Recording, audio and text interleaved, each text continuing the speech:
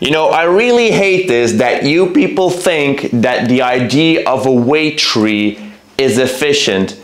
This is a flawed way of thinking that even men in caves realized, because the travel of one singular weight tree to the plates in your hands to either side of the barbell takes off 14.7 kilograms of your max squat. That is why Leonardo da Vinci himself designed the power rack with plate storage on either side, or the half rack with plates, so that way the travel from the plates of the pin to your hands to the sleeve of the barbell on either side is with maximum safety and efficiency. The power rack is designed with a pin of not 1 inch, but of 49.99 millimeters at an angle of 15 degrees, so that there's no slop and that precision is needed.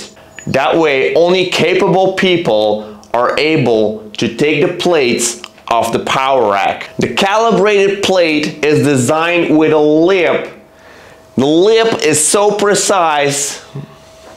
The lip is so precise that regular people with their 4 fingers and their 2 thumbs and their 8 fingers and the 2 hands and 1 butthole cannot handle them. That's why it requires precision of a tongue and a tip in order to loosen the plate from the pin.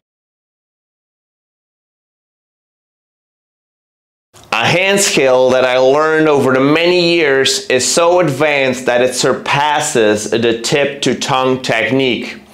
It requires 4 fingers and a thumb and a firm spin to loosen the plate from the other plate on the pin.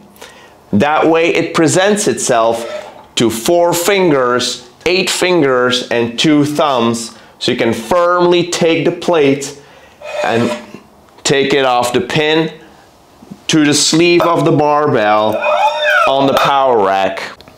So with 2 thumbs and 8 fingers, I take the plate and I only have to move it not more than 2 feet to get it back to the pin. That way it's secure and I won't drop it on my 2 toes, my head or your head, and everything is secure with minimal energy expenditure. The developers of the Rogue facility in Ohio developed the calibrated plates with ugly stickers.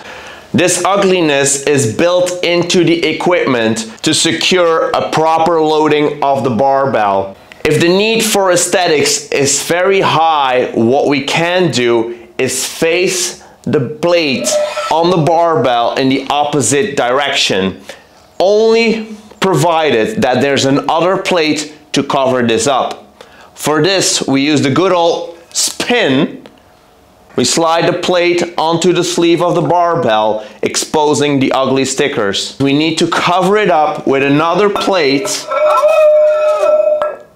so that aesthetically we have the best design possible. In conclusion, with the lip of the calibrated plate so small that it serves no purpose, we cannot go but the route of aesthetics in order to load the barbell properly.